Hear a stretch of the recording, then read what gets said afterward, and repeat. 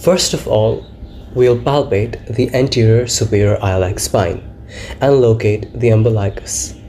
Along the spino-umbilical line, a point at the medial 2/3 and the lateral 1/3 is found here. This is the McBurney's point of tenderness. Now, looking at the patient's face, we apply adequate pressure and release for any rebound tenderness. To perform the Rausing's sign, place your hand in the left iliac fossa to elicit pain in the right iliac fossa.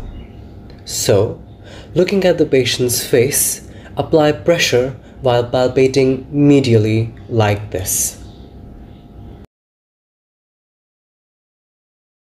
To perform an obturator test, first of all, flex the patient's right lower limb at the hip joint like this. Then, flex the knee, and while stabilizing the right side, we do an internal rotation of the hip joint to elicit any pain. To perform the psoas test, the patient is asked to turn towards the left side, with both limbs straight, and whilst supporting the right hip with one hand, the patient's right limb is hyperextended to elicit any pain.